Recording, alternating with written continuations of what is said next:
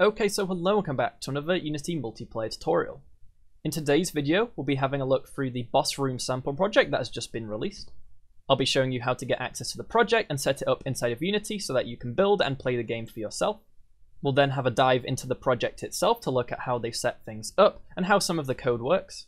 And then of course, if there are any features, systems, mechanics that you see or come up with that you think would be a good topic for a tutorial, be sure to let me know down below and I'll see if I can get around to it.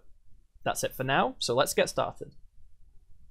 As always, the links to the pages that I'll be showing will be down in the description below. So here we are on the page about the Boss Room sample project, and we've actually been here before. In my first video about the new multiplayer solution, we visited this page, it told us what was coming, and it said here we could save the date, but now it's able to be downloaded. If you want to, you can have a read through this yourself. As I said, it'll be linked down below. And like it says down here at the bottom, it's an educational template, so you can go into the source code and have a look through and do whatever you want with it. And it also tells you here, it is early access, so this project itself will be evolved over time. Like it says here, it's going to continue to be developed and supported.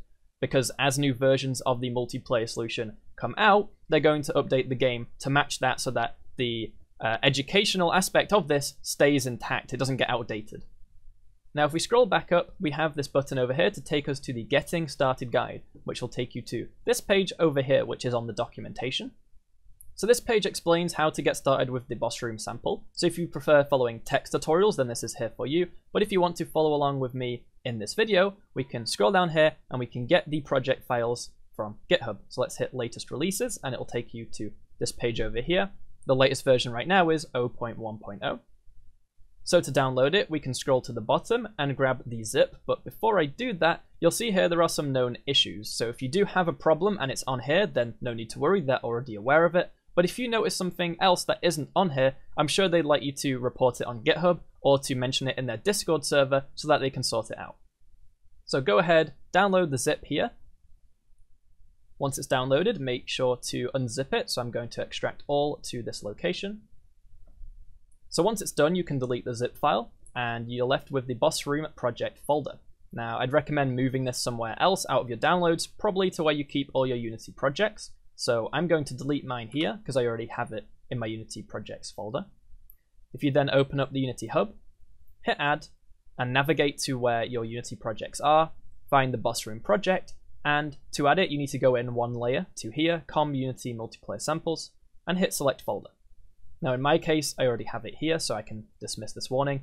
And this uses 2020.3, so Unity 2020.3, and I've got patch 1F1. It really doesn't matter about the patch, just make sure you're on 2020.3. Once that's done, you can click this to open up the project. Once Unity has opened, you may be just in an empty scene, so go to Boss Room, Scenes, and make sure you're in the Startup scene.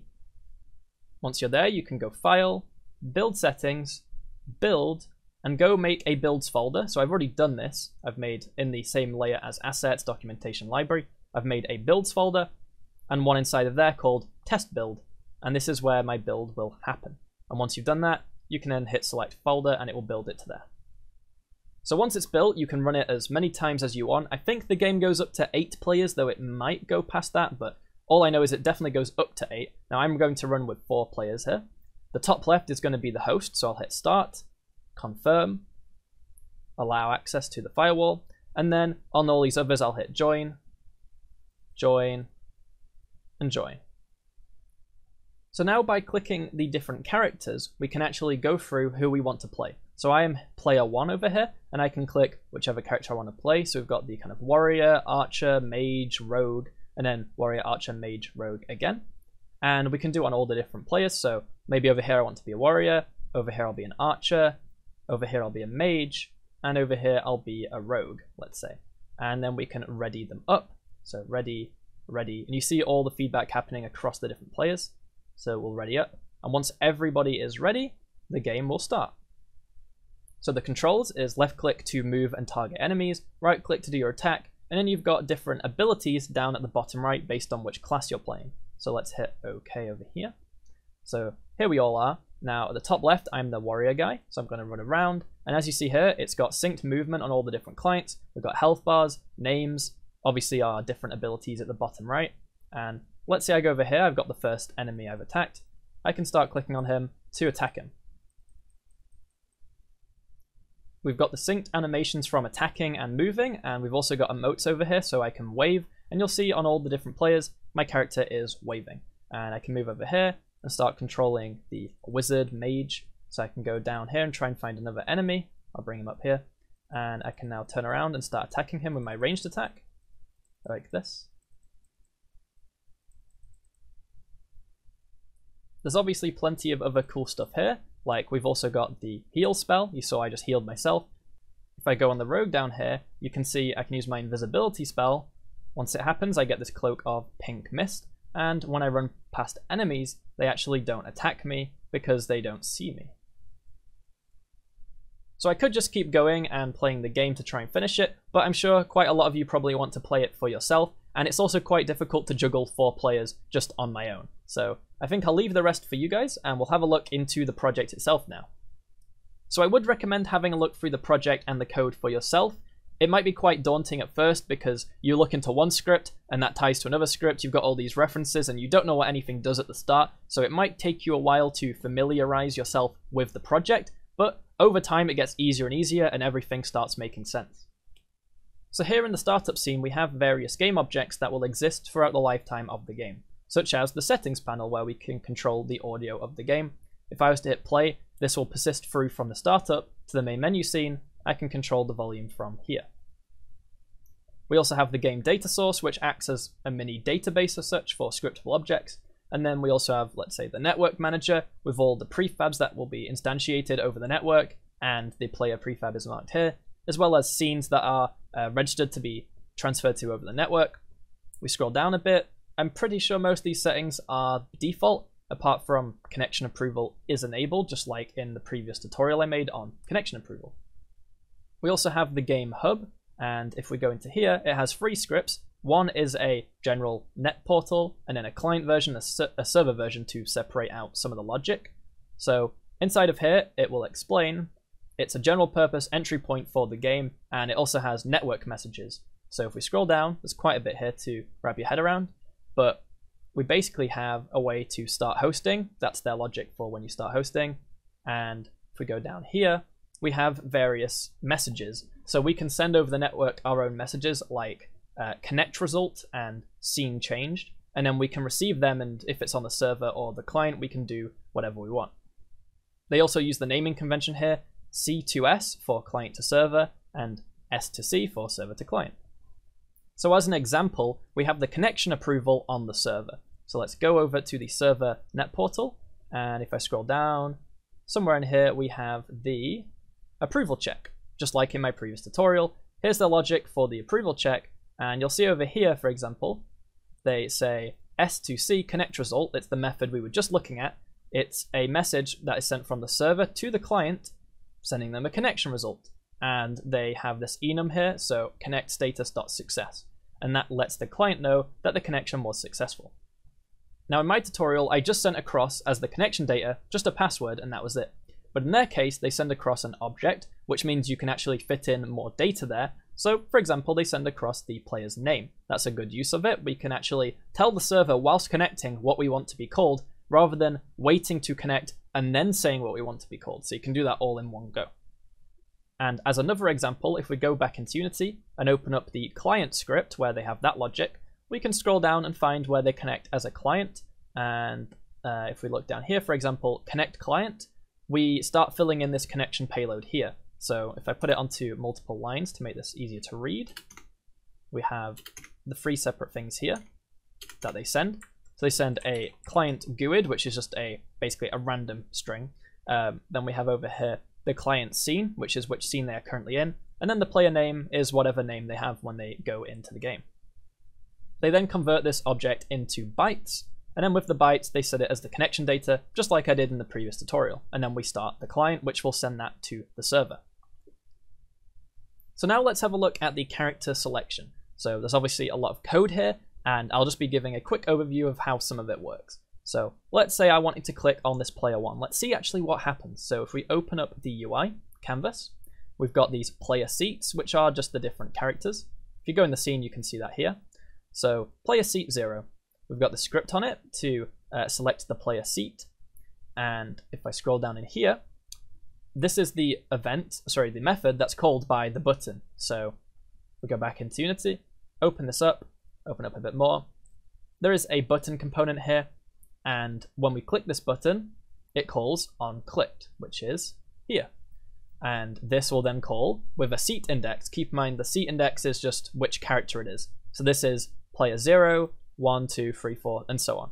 So this would say, if I clicked on the first character, on player clicked seat 0. And inside of here, it actually then calls an RPC. Now I haven't covered RPCs yet, but what RPCs are methods that you can call either on the client to then run on the server, or the server can call one to run on clients. So in this case, it's a server RPC.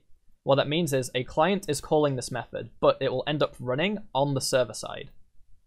So this RPC, which will send a message to the server, will send through a ulong, which is the client ID. So this is who it is that's actually trying to change character. And then over here, the seat index, which is which character they're changing to. And then bool locked in is, are they locked in yet? So are they just clicking a character to preview them, or are they actually locking in their selection? Now if I hit F12 and have a look into this method, you'll see over here, when this happens, it will then, on the server side, invoke an event saying that the client has changed a seat. So with this, if we want, we can go deeper. We can right click on the onClientChangeSeat event and see where it's used. So over in the server side for this, we can see it's subscribed to here, and it calls this method. So when a client changes character, the server will run this code. It'll say, find this player and make sure they exist. If they don't, then throw an exception. And then make sure that we're still locking in, we're still in the lobby. If the lobby is closed, it means we can't change characters anymore. That's already done. Then we go and say, okay, go through all the players and see if anyone else has the same character, or if they're locked in. Not or, sorry, it's and here. So it'll make sure that the character you're on is not locked in. So you can look at character 2 while someone else is looking at character 2, but if someone else locks in, you won't be able to lock in as that character. And then it will update the data here, and we'll have a look at this lobby players network list in a minute. So it'll set your ID, player name, number, and various other things here, whether you're locked in or not. And then once you lock in, it will go through and make sure that if someone else is also looking at the character you've just locked in, it will effectively kick them off it. Like it says here, it will help clients visually keep track of who's in what seat. Will kick out any other players that were also in that seat. Now if we have a look at this lobby players list over here, it is a networked list. And what that allows it to do is, when it updates on the server side, all the other clients will then see that. And then what we can do here is right click on this, go to references, and on the client side, we see here they subscribe to the event for when this list updates on the list changed. We'll go there and we'll say what happens when the list is changed, which gets updated whenever any player selects a different character. So we look over here, and this is where it updates all of the user interface on the client side. And of course you can have a look through here and see how it does all that. So for example, update character selection, and it starts filling in game objects, info boxes, and various other things like that. So as you can see, there is a lot of code, and I've barely scratched the surface. I didn't want this video to be over an hour long, so I tried to keep it simple, and I hope the bits I did explain make sense to you, and that you can go through the rest with the same kind of method and try and understand how it all works.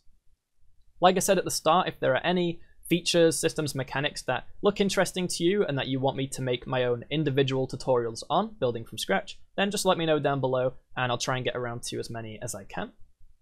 But yeah, that's it for this video. So if you enjoyed or found it useful, then be sure to leave a like and subscribe. That would help out a lot. Share it with anyone that you think would find it useful. Thanks as always for watching, and I'll see you in the next one. Goodbye. But of course, before I go, I've got to thank my patrons. Special thanks to Francisco Lira, Liz Kimber, Bearded Eye, Cat from Garfield, David McDermott, Evan Maxey, Yarosleta, Casey, Katinkamon, Lauren Simpson, Malvin Hall, Mike Troop, Rack, Sam Marcus, Ulfgrim, Andrew Williams, Chris Diplock, Theory, and Dario. If anyone else is able to help support the channel monetarily, the link to my Patreon is down below. If not, there are also links down below to other social media, such as Twitch, Twitter, and Discord. If you could help us out by following on any of those or checking any others out, that'd be greatly appreciated. Thanks again for watching, and I'll see you in the next one. Goodbye.